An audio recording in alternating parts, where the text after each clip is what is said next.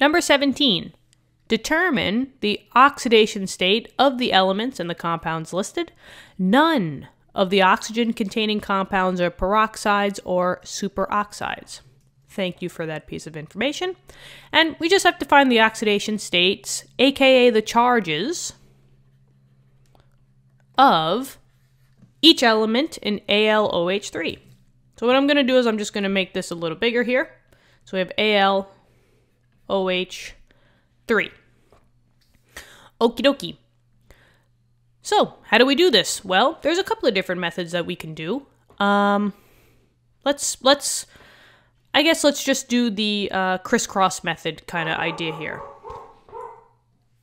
Okay, so we've seen this time and time again where we had a element that had a charge and we had another element. I don't know what my dog is doing, but we're just going to keep rolling with it.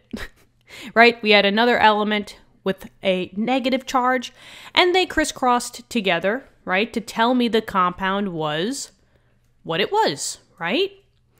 So we're going to now take those subscripts and actually crisscross them back up to find out what the charges were. And remember, the charges are the oxidation states. So I'm just going to say that for aluminum, I had one of these. And you guys should spot something out here, right? Look at this. This is OH, right? We've seen this time and time again. OH is a polyatomic. So I'm going to crisscross these two numbers to get the charges. Let's see.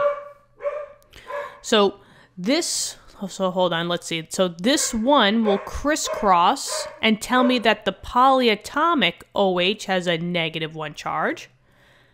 And this 3 would crisscross, whoa. This 3 will crisscross up, whoop, to tell me that the aluminum was a +3 charge. So that kind of separates a little bit. We have aluminum as a +3, and now we have the polyatomic OH being a -1 total. Now, does this aluminum match up with what the oxidation states tell me? Well, yeah, aluminum's over here. And it looks like it's in group 13 or 3A. It's a +3. So this checks out. We found one of them. Now for the OH. Now, you can do this a couple of different ways, right? If you wanted to do it algebraically, you can. But if they told us a little piece of information, they said that none of the oxygen-containing compounds are peroxides or superoxides.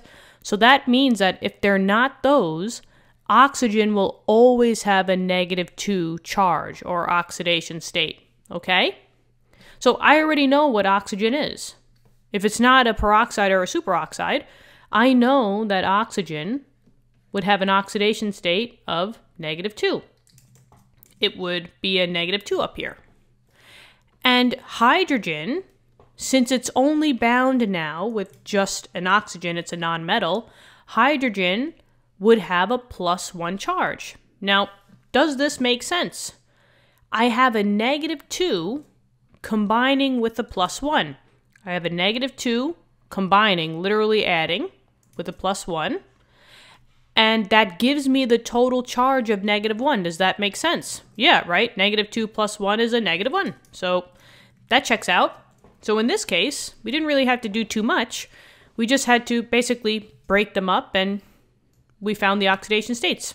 It was a little easy because they did tell us this information. So I'm just going to say that aluminum was a +3. Oxygen was a -2. And hydrogen was a +1. These are all of your oxidation states. You could also check this out on our chart here, but hydrogen's up here, right? It's a +1. And then oxygen's over here. It's a -2. Aluminum being a +3 just means that you lost 3 electrons. Each aluminum lost 3 electrons. The plus actually means you lost because electrons are negative. So if you are more positive, you lose negative numbers. Oxygen being a -2 means that you gained 2 electrons. You're more negative. You gained electrons. And then the hydrogen, you lost 1 electron. So that's basically what these charges are actually telling you, these oxidation states. Okay? But other than that, this is the answer. So, guys, what do you think? Let me know in the comments if this helped you. If it did, hit the like button, subscribe to the channel. I love helping you guys out, and I hope you guys have a great day. See you guys in the next lesson. Bye-bye.